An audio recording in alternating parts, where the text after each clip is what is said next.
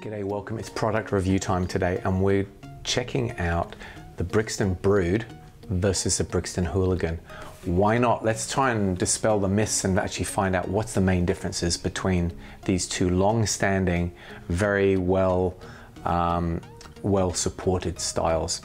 I'm wearing here at the moment the Brixton Brood. Now that's an 8-paneled traditional newsboy cap.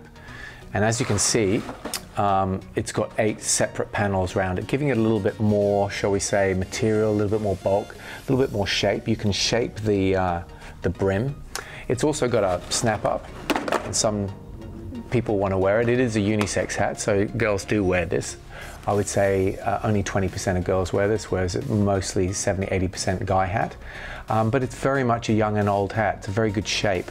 They haven't changed the shape, but they change the colors all the time. It's fully lined, as you can see, but so is the Hooligan.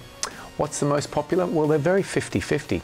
This is the Hooligan. This is not an 8-panel cap. This is a 3-panel. It's got 1, 2, 3, and some could say a traditional duck bill driver's cap. And if I have this hat on, this is a medium, so I'm a 58, this fits me reasonably well. Now I can also wear the large, and you'll see immediately the main difference of the hat is that it's a lot slicker. It doesn't have a lot of excess fabric around it. The brim is small, it's much smaller, but it's a much tighter, smoother, fitted cap. Now I can get away with the large if I want a little bit more freedom in the hat, but I'd say 58 is a good medium. It's a lot slicker. Same with the Brood. I can get away with a medium, but I can also wear, if I want a little bit more gathering, I can also wear a large as well.